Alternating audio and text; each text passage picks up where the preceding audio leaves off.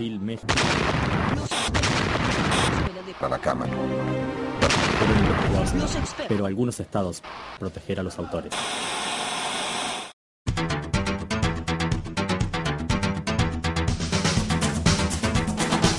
El siguiente programa puede contener escenas de sexo o violencia moderada. Para los menores, se recomienda la compañía de padres o adultos responsables.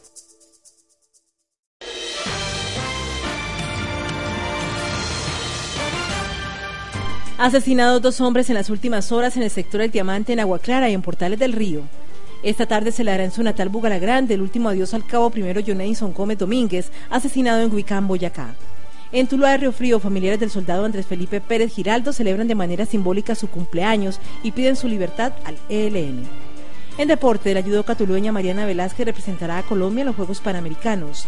El lanzador de martillo Oscar David Torres participará en los Juegos Centroamericanos. Este es CNC Noticias, las noticias que usted quiere ver.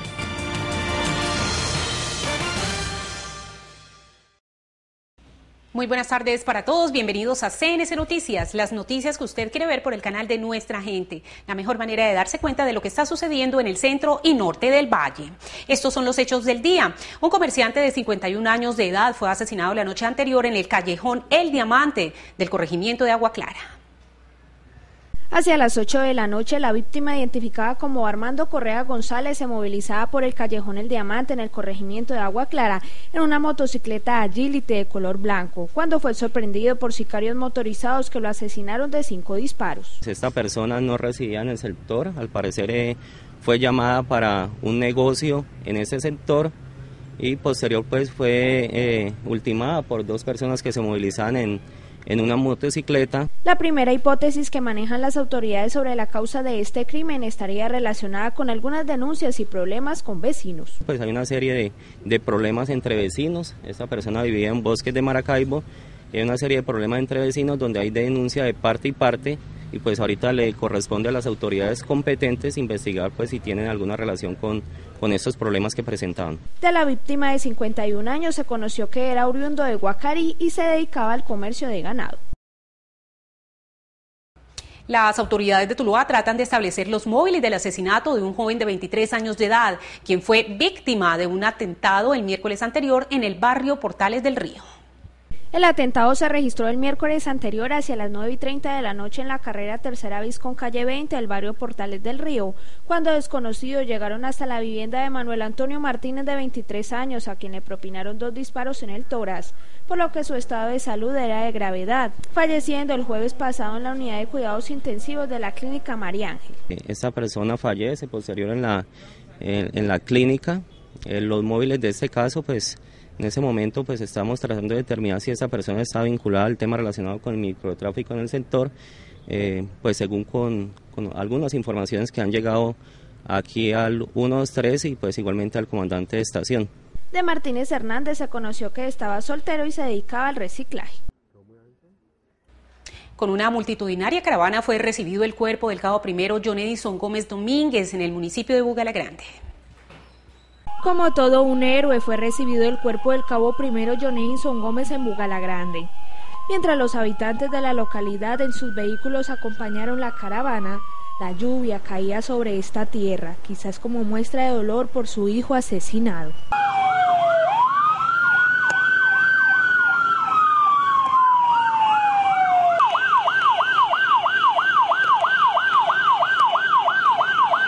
Luego del recorrido por las diferentes calles de Bugalagrande, el cuerpo del militar fue trasladado hasta la funeraria, en donde una multitud esperaba para observar el féretro del héroe que tiene en tristeza a toda la comunidad. Agradeciéndole a la comunidad porque vienen a acompañar a mi sobrino, dándole las gracias a ellos.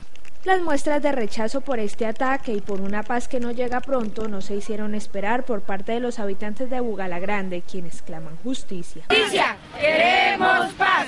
¡Queremos justicia! ¡Queremos paz! Que el señor presidente todos los días habla de paz y no sale con nada, que por favor agilice para que suelten a la gente que está secuestrada y que haya justicia, porque cada mes, cada 8 días hay muertos y todo queda así, todo queda en el olvido. Entonces que responda, que haga algo, mientras que pasea en los países que la paz y la paz nunca ha llegado y no va a llegar. El presidente hace muy mal en primero darle el primer lugar a las FARC, quienes son los que tienen nuestro país en tinieblas, en lleno de sangre, de dolor, que juegan con los sentimientos de las familias. Miren estos soldados, llevan casi 8 días y él prefirió irse para Cuba a hablar con los guerrilleros antes de que venir a entregar los cuerpos de estas personas que son seres humanos, que son familia, que tienen familia, que son hijos, padres, amigos. El barrio Cañaveral amaneció de luto. En cada vivienda hay una bandera de Colombia, un moño morado como símbolo de la tristeza por la muerte de este servidor de la patria. Este pueblo está dolido, el barrio Cañaveral de Bugalagrande está dolido por la muerte de John Edison Gómez. Queremos paz, queremos justicia, queremos paz, queremos justicia, queremos paz, queremos justicia, queremos paz, queremos justicia. La progenitora del soldado tulueño Andrés Felipe Pérez, secuestrado por el ELN en Guaycán, Boyacá, viajó desde otro país para estar al tanto de la situación de su hijo, quien hoy, 30 de octubre, cumple 24 años de vida. En la noche de este jueves llegó la señora Dulfari Giraldo, madre del joven militar Andrés Felipe Pérez. En la casa paterna, su familia organizó una celebración simbólica por el cumpleaños número 24 del soldado. Muy duro, fue muy duro. Casi no llego, apenas anoche regresé, pero fue muy duro porque estaba sola cuando recibí la noticia. Por favor, yo les pido a los señores del ELN, por favor, una súplica de madre. Suelten a mi hijo y a su compañerito, por favor. No lo tengan más, hoy está cumpliendo años mi niño. Hoy está cumpliendo años. Y no es el más feliz de su cumpleaños, pero yo sé, y el corazón de madre me dice que él va a regresar pronto. Por favor, señores del gobierno, hagan algo. Ese silencio no me gusta. No me gusta poner nada de silencio. No hemos vuelto a saber nada de mi niño ni del otro compañero. Por favor, se lo suplico, con el corazón en la mano. Señores, suéltenme a mi muchacho, a su compañerito. Asegura que su corazón de madre le advertía sobre un gran peligro para su hijo. Yo hablé con él 8 días antes de las elecciones y yo le dije, siempre le decía, hijo, Dios te bendiga, 1000 bendiciones siempre y sea muy prudente, siempre le dije, sea prudente, porque si algo le llegara a pasar yo no soportaría una mala noticia. Y lo único que me respondió es, órale mucho a Dios, ya voy para el área y ya, no más, no volví a saber de él. Siempre le daba 1000 bendiciones, 1000, y por eso yo sé que mi niño está vivo y va a regresar pronto. Desde la distancia, en la casa de sus abuelos, la familia Pérez espera a Andrés Felipe con una torta, globos y serpentinas para que sea él mismo en libertad quien celebre con ellos el pronto regreso a casa. Y esperen a continuación, después de comerciales, las recomendaciones para tener en cuenta este 31 de octubre en la celebración del Día de los Niños. Ya regresamos.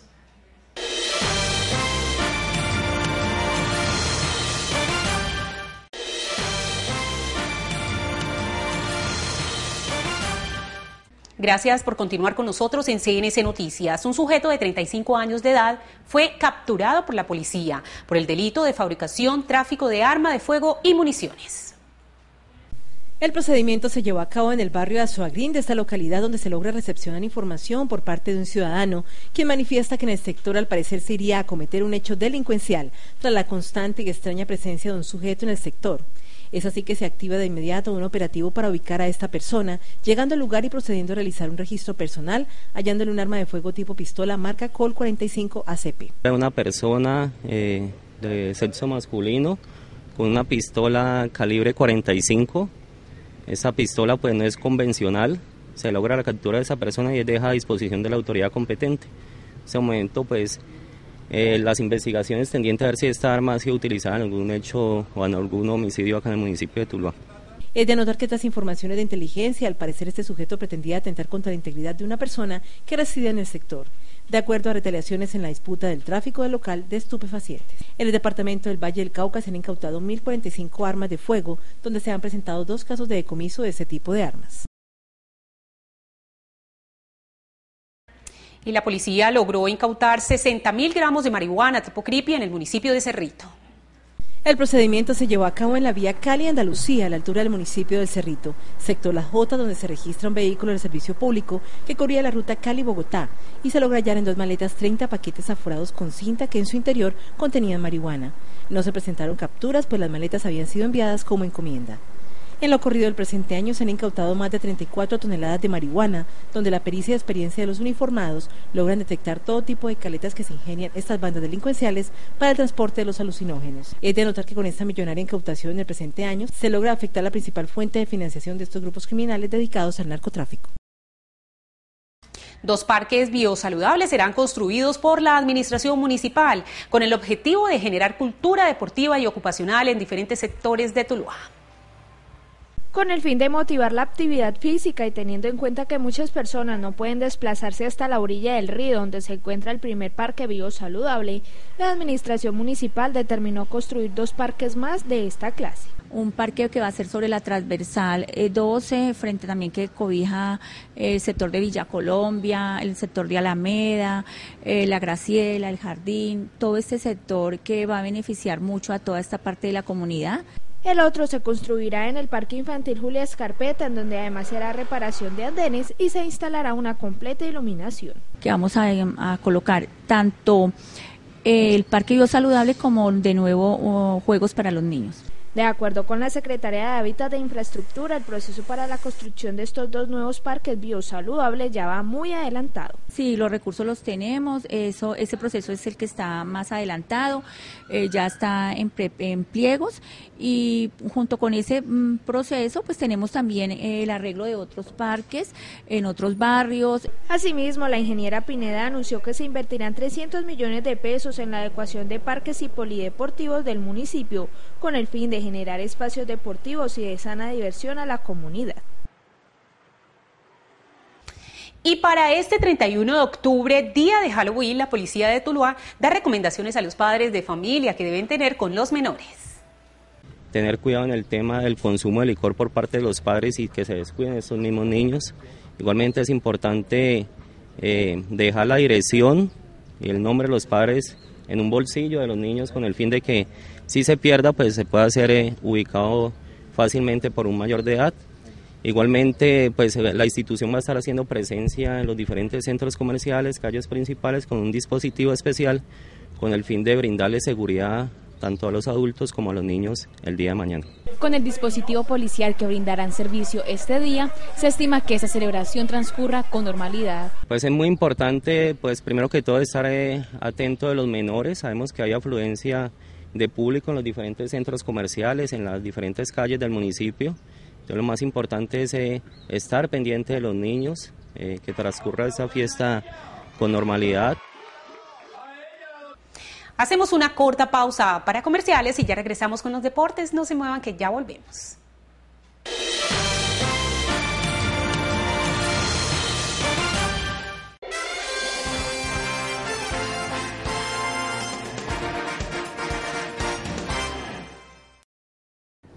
Muy buenas tardes, bienvenidos a toda la información deportiva aquí en CNC. Este fin de semana en el Coliseo Benicio de Echeverry se realizará un torneo de voleibol donde acogerá los equipos de diferentes departamentos del país en esta disciplina, el voleibol.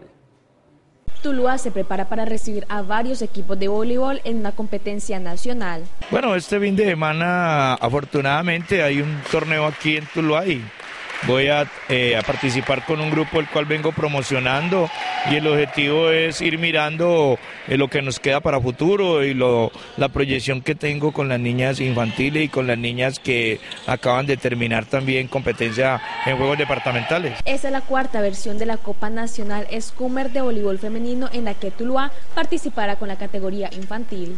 Para mí lo más importante es el desarrollo que puedan tener mis deportistas independientemente de los resultados, porque los resultados son de formación. El torneo se realizará desde el 30 de octubre hasta el 2 de noviembre en el Coliseo Benicio Echeverry. Y continuando con más información del deporte aquí en CNC, del 2 al 8 de noviembre se realizarán en Argentina los Juegos Panamericanos y Suramericanos. La deportista de judo Mariana Velázquez es una de las tulueñas que representará a Colombia. La deportista hace parte de la delegación colombiana y es la primera vez que esta tulueña sale a una competencia internacional. Contenta por ir a representar a Colombia, que es lo que más he querido en todos esos años que he entrenado judo. Los Juegos Panamericanos se realizarán del 2 al 8 de noviembre, competencia en la que la judoka participará en 53 kilogramos y categoría sub-15.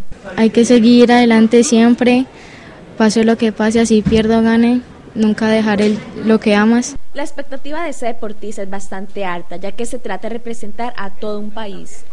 Claro, siempre traerla de oro, jamás pensar en perder, siempre ganar. La judoka viajará este fin de semana a Argentina.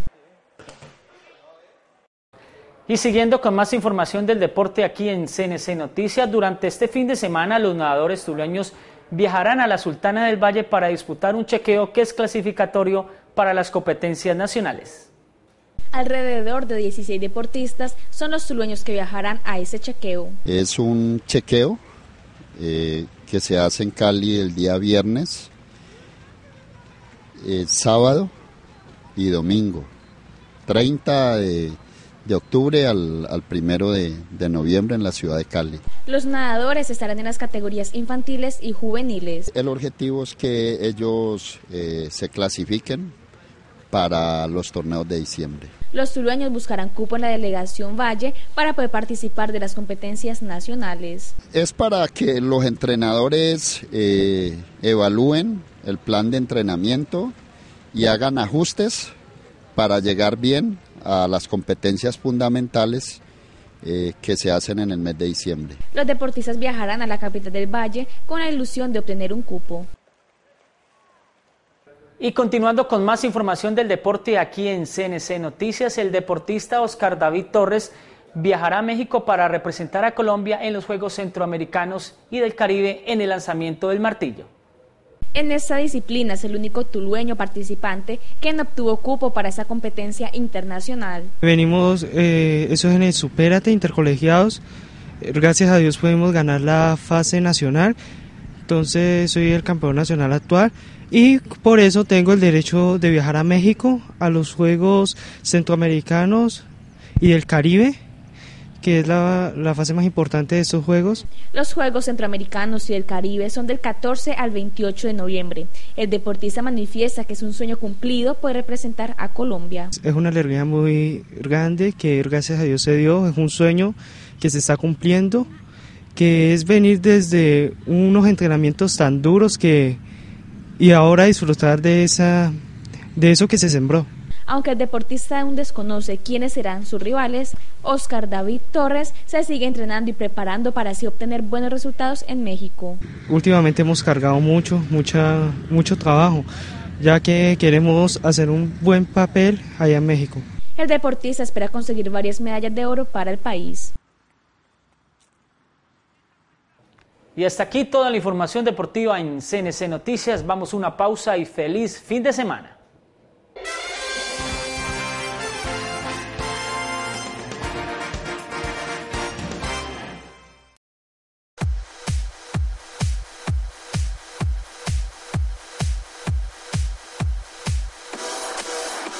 La celebración del Día de los Niños por parte de la administración municipal fue un éxito.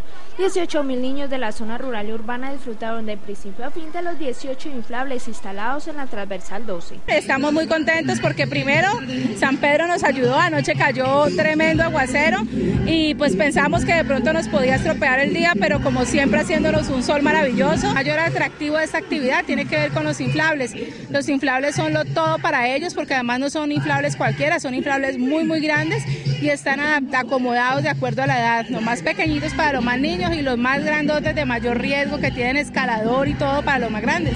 Para los padres de familia, este tipo de espacios son muy importantes para los pequeños, pues se pueden divertir de una manera sana. Por su parte, los niños y niñas asistentes expresaron que la pasaron genial. Me gustó mucho y espero que el otro año lo vuelvan a hacer.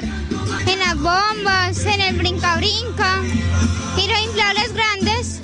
Bonita y también muy divertida. ¿De qué has podido disfrutar? De todos los juegos de allá.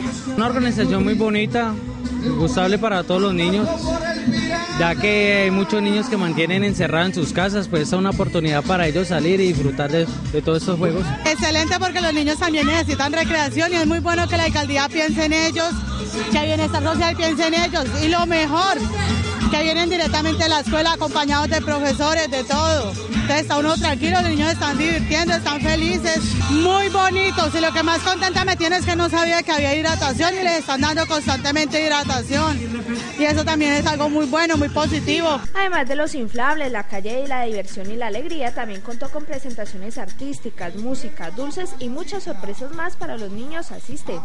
Tenemos lo que son las actividades artísticas en tarima, tenemos dulce, tenemos jugos, tenemos agua para compartir con todos los niños.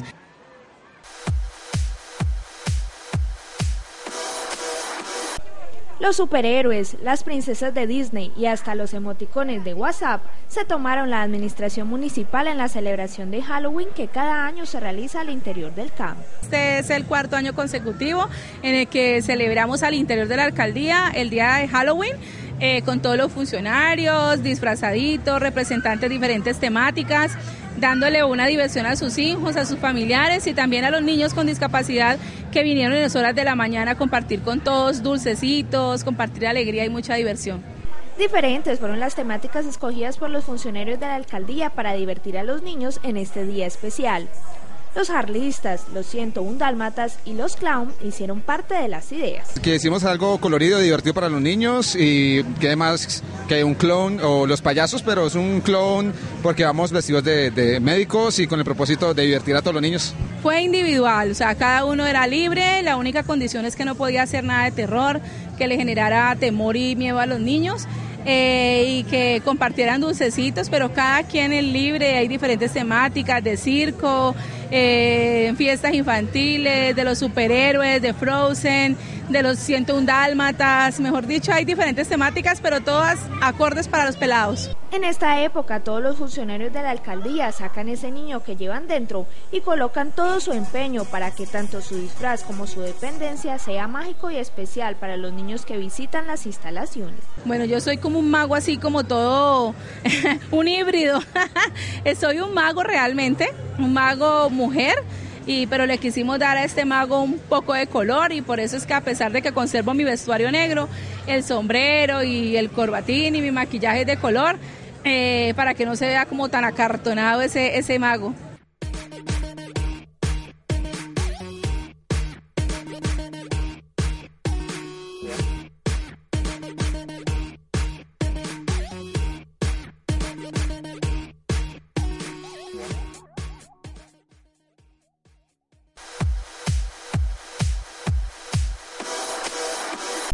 En el tradicional jueves de la casa que realiza la Casa de la Cultura Enrique Uribe White, el Instituto Colombiano de Ballet Clásico Incol Ballet presentó la obra Que me parte un rayo. Es una nueva obra del Grupo de Danza Nacional de Incol Ballet. Es un homenaje al maestro Omar Rayo, a su esposa, la señora Águeda Pizarro. Es una combinación de color, mucho movimiento, es danza contemporánea. El montaje lo hizo el maestro cubano Jorge Abril. Y ahorita está pues bajo la asesoría de Arlay González. En este montaje coreográfico el autor retoma la parte de la pintura del maestro y pintor Omar Rayo. Básicamente fue porque es una figura muy representativa de las artes en Colombia y en nuestro departamento. Creo que al maestro Jorge Abril le impactó mucho sus pinturas, el color, las formas, y eso fue como lo que él quiso extraer de allí para hacer el montaje. Esta presentación mostró un fragmento de la obra de Rayo.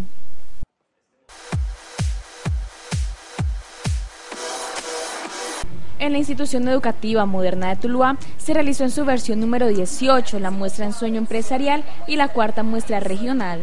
Aquí hay 3 conceptos que se están visualizando en la muestra empresarial. Idea, lo que tiene que ver con las ideas emprendedoras, ideas empresariales y proyectos empresariales como tal. ¿Por qué? Porque los niveles de formación son diferenciados, obviamente. Los jóvenes que están incursionando en su media técnica tienen una madurez intelectual y de formación mayores que los niños de transición, los niños de primaria y los niños de secundaria. El eslogan de este año para la muestra fue una mentalidad emprendedora. Y desde pequeños los niños empiezan a hacer valer sus derechos. Para aprender que los niños, para los derechos de los niños. extraemos aceite de las semillas oleaginosas, como lo es el maíz, el maní, el sachainchi, que es el producto estrella de nosotros. Por el momento estamos extrayendo el aceite. La empresa se llama Lácteos Modernos. Se trata de lo que tiene que ver todo con lo derivado de la leche, que son el yogur, mantequilla, queso. Y pues la verdad pues hemos hecho helados también. Y modernos porque son innovadores. Varias entidades e instituciones educativas se vincularon con esta muestra empresarial.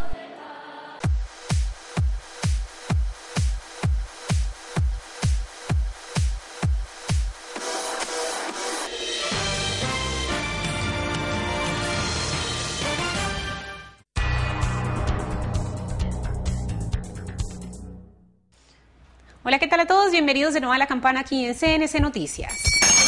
Suena nuestro primer campanazo. Señores, la celebración del Día de los Niños se convirtió ya en un Día de los Grandes, pues hay muchas fiestas temáticas en las que los adultos asisten disfrazados.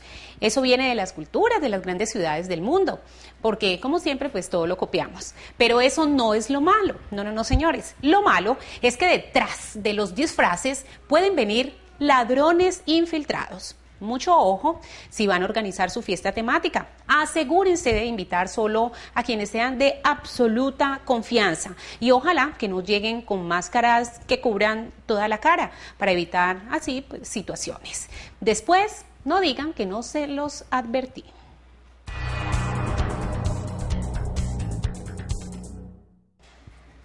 Bueno, la recomendación es no dejar salir solos a los niños a pedir dulces. No está de más, teniendo en cuenta que abundan los peligros de dulces tóxicos y hasta estupefacientes. Así que pongan muchísima atención con lo que los niños reciben y no dejen que se coman todos los dulces de una vez, porque si no, pues ya saben que se van a enfermar del estómago. La seguridad y la salud son primero, papás, no se les olvide.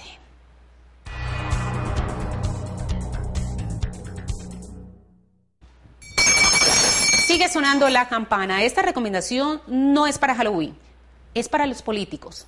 Por favor, retiren ya la publicidad política que está contaminando la ciudad. Algunos ya lo han hecho, pero fueron tantas, que esto amenaza con llevarse hasta diciembre. Miren a ver, señores.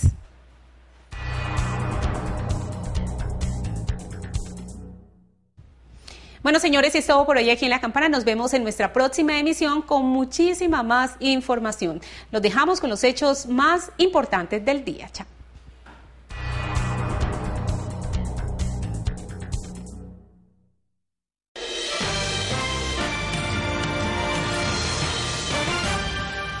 Asesinados 2 hombres en las últimas horas en el sector del Diamante en Agua Clara y en Portales del Río. Esta tarde se le dará en su natal Bugalagrande el último adiós al cabo primero Jonadison Gómez Domínguez, asesinado en Huicán, Boyacá. En Tuluá de Río Frío, familiares del soldado Andrés Felipe Pérez Giraldo celebran de manera simbólica su cumpleaños y piden su libertad al ELN. En deporte, la judoka tulueña Mariana Velázquez representará a Colombia en los Juegos Panamericanos. El lanzador de martillo Oscar David Torres participará en los Juegos Centroamericanos.